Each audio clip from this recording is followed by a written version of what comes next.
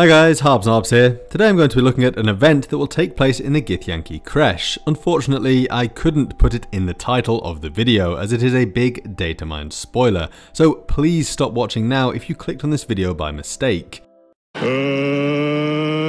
get ready to rumble! Yes, the Cult of the Absolute invades the Githyanki Crèche, and in this video we're going to be looking at some of the finer details of this. Sorry for the delay on this video, my patrons voted for it back in October, but I've been super busy. If you want to follow me on Twitter and find out about farm animals in Baldur's Gate 3, then please feel free. The link is down below, as are the links to my Discord and Patreon. I'd like to say a big thank you to Baldur and Priest from the server who found a bunch of lines and images that I'd never seen before relating to the Crèche, and that's been a huge help for this video. Okay, let's go.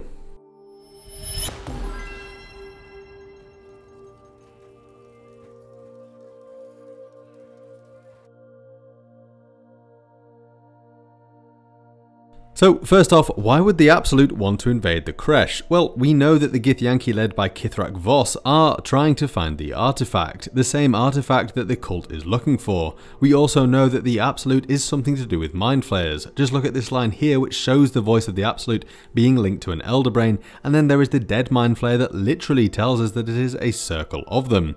The goblins and drow are unaware of this fact, but if the upper echelons of the cult are illithids, then they're going to want to take down the Githyanki. After all, it's an intense rivalry that spans the aeons of time, and it was the Githyanki red dragons that helped to bring down their Nautiloid.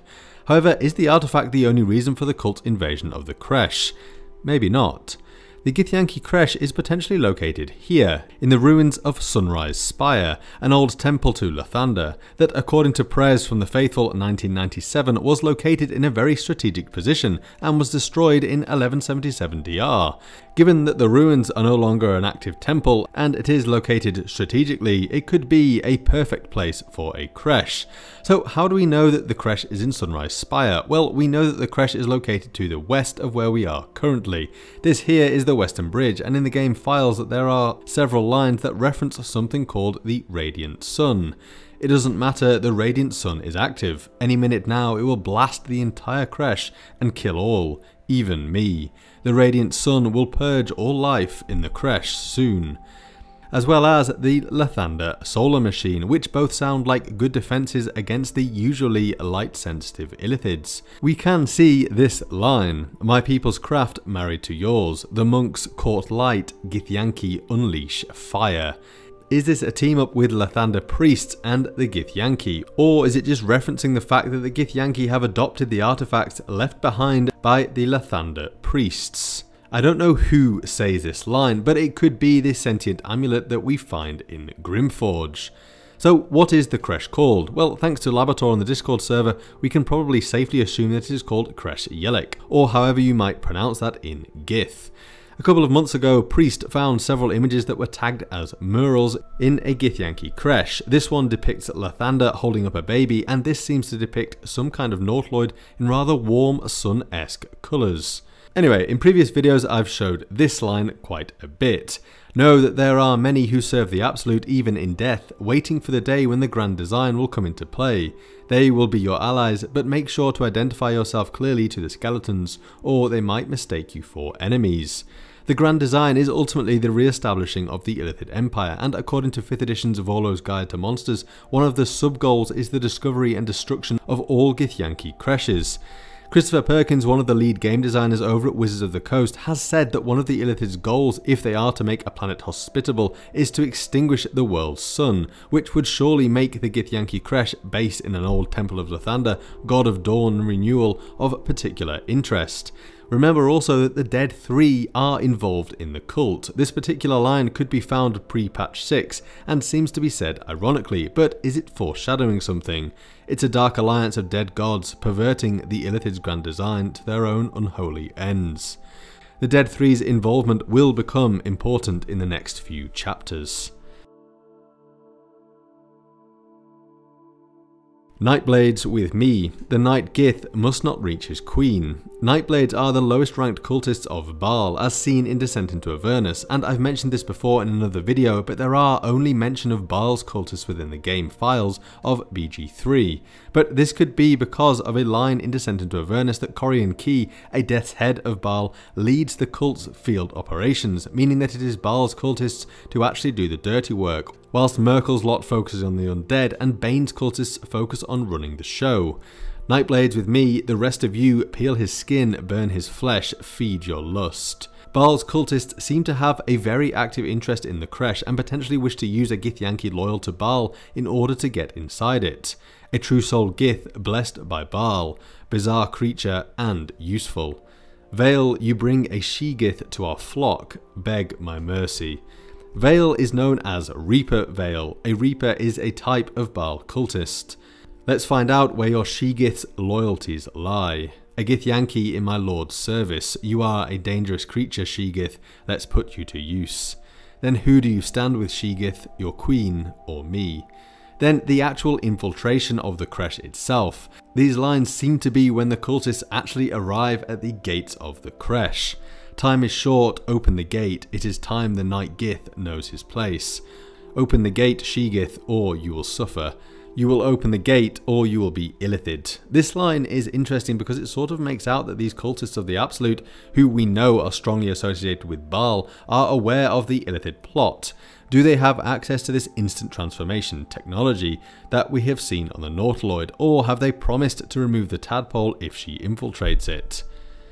Kills Varsh Glare, now go deactivate the defences like I ordered you to.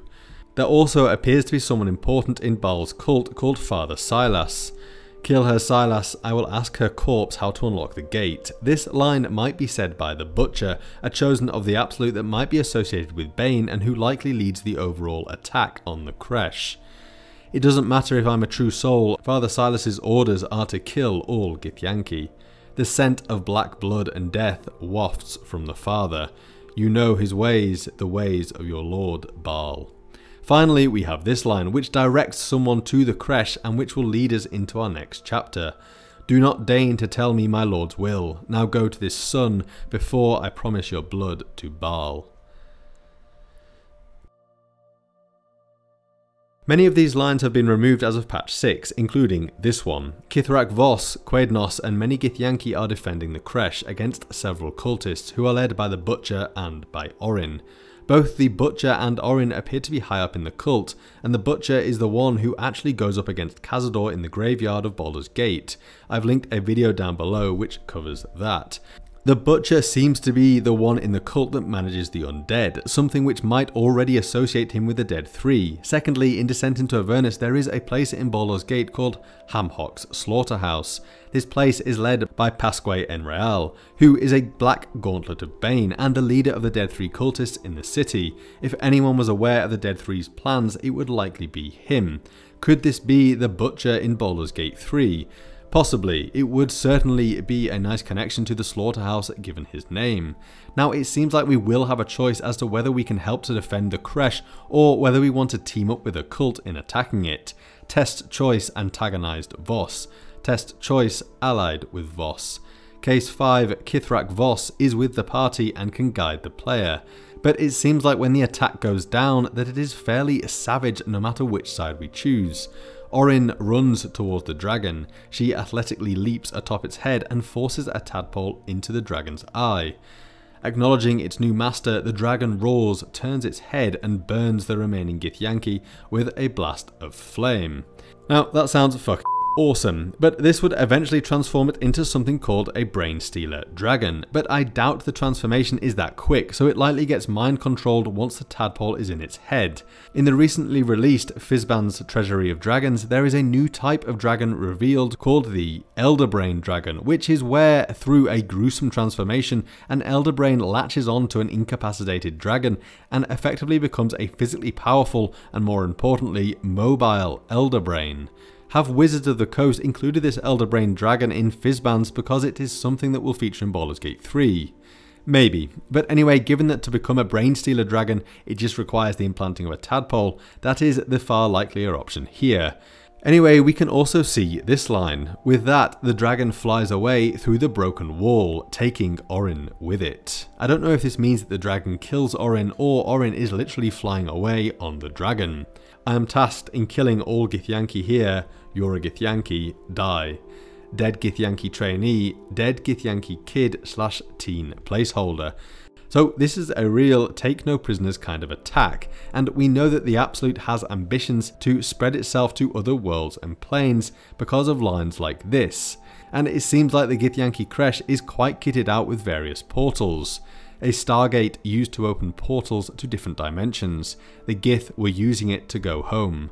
This list here shows the names of some of the portals that can likely be found there. Note that the astral plane is called Home and Avernus is titled Deal, likely referring to the pact between Gith and Tiamat. We can see that during the invasion of the Crèche that the Absolute seems desperate to stop Kith'rak Voss from doing two things. Number one is that they don't want him to escape back to Vlaakith on the astral plane. I will make for the plane gate. Vlaakith must hear of this. Nightblades with me, the Night Gith must not reach his queen. Secondly, the cult doesn't want Kith'rak to destroy the Crèche. Udarak, arm the Dawnstar. If we cannot defend the Crèche, we will destroy it. Take my head if you must, Istik. The radiant sun will turn the whole Crèche to cinder. Surim Udarak runs to the roof, while Kith'rak Voss heads below to the portal room. True Soul, take these novices to the roof. The Udarak Gith means to destroy this place. You will stop him. But then we have this line here. You will not live to tell Vlaakith. Soon the radiant sun turns this Crèche to ash. I'm not sure who says this, but I'm guessing it can't be Voss, as he seems to want to get back to his queen. Perhaps the player can say this to the Kith'rak. After all, we do have a Daisy line that says this. TBD, we need a system for showing Daisy and making them talk to the player in the world. Daisy insists that the player shouldn't let Kith'rak Voss escape. I feel like Voss wants to destroy the Crèche, but not before he has escaped to the astral plane. Udarak will be the one to activate the radiant sun, whilst Voss escapes. Now, there does seem to be the opportunity for Voss to achieve this. As he sees the players arrive, Kith'rak Voss hurries up and jumps through the portal. A lone Gith, severely wounded, stands at a console. She keys something in, the portal closes, leaving the room dark and cold. And then other lines which clearly show how the Kith'rak didn't make it. The butcher decapitates Kith'rak Voss. What I find interesting is what information Voss has and why the Absolute are so desperate for him not to escape. I've suspected for a while that Voss knows things that other Githyanki do not. Lae'zel already suspects that he is a traitor, but this is largely down to her naivety on just how many secrets Vlaakith actually has. What if Voss is covering something up?